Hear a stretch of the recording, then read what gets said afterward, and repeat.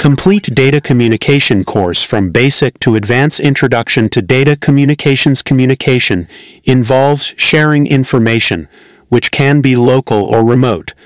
Local communication is face-to-face, while remote communication occurs over a distance, encompassing telecommunication methods like telephony, telegraphy, and television. Tele is Greek for far. The term data refers to information agreed upon by parties creating and using it. Data communications involve exchanging data between devices through a transmission medium, such as a wire cable. This requires a communication system comprising hardware and software. The effectiveness of a data communication system relies on 4 key characteristics: delivery, accuracy, timeliness, and jitter. Delivery: data must reach the correct destination, received only by the intended device or user.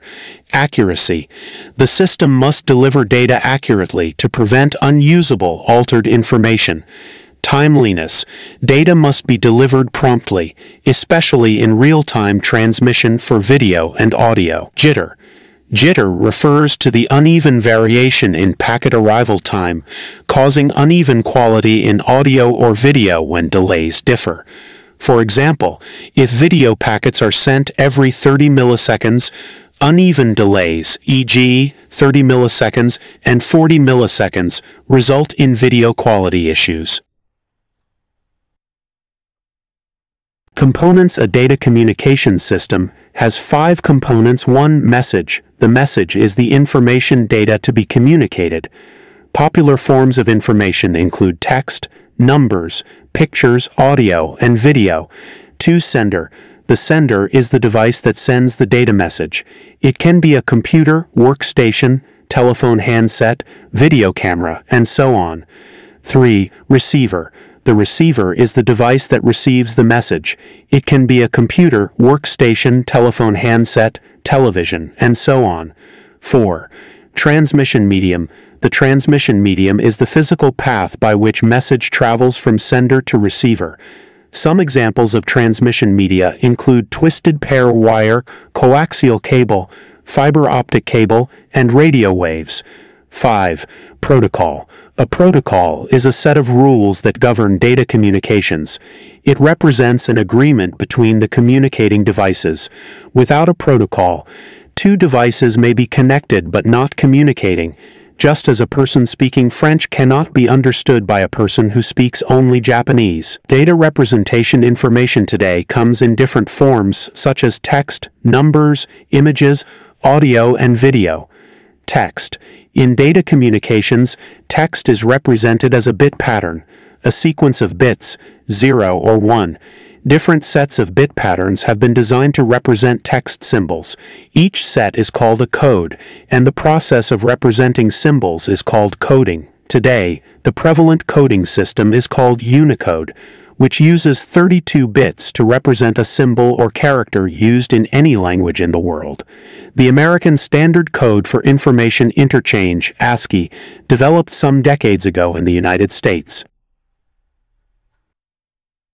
Numbers. Numbers are also represented by bit patterns.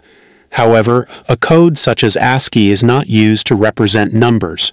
The number is directly converted to a binary number to simplify mathematical operations. Images. Images are also represented by bit patterns. In its simplest form, an image is composed of a matrix of pixels, picture elements, where each pixel is a small dot. The size of the pixel depends on the resolution. For example, an image can be divided into 1,000 pixels or 10,000 pixels. In the second case, there is a better representation of the image, better resolution, but more memory is needed to store the image. After an image is divided into pixels, each pixel is assigned a bit pattern. The size and the value of the pattern depends on the image. For an image made of only black and white dots, e.g., a chessboard, a I-bit pattern is enough to represent a pixel. If an image is not made of pure white and pure black pixels, you can increase the size of the bit pattern to include grayscale. For example, to show 4 levels of grayscale, you can use 2-bit patterns. A black pixel can be represented by 00. a dark gray pixel by 01, a light gray pixel by 10, and a white pixel by 11. There are several methods to represent color images. One method is called RGB, so called because each color is made of a combination of three primary colors: red, green, and blue. The intensity of each color is measured, and a bit pattern is assigned to it. Another method is called YCM, in which a color is made of a combination of three other primary colors: yellow, cyan, and magenta. Audio refers to the recording or broadcasting of sound or music. Audio is by nature different from text, numbers, or images. It is continuous, not discrete. Even when we use a microphone to change voice or music to an electric signal, we create a continuous signal. Video refers to the recording or broadcasting of a picture or movie.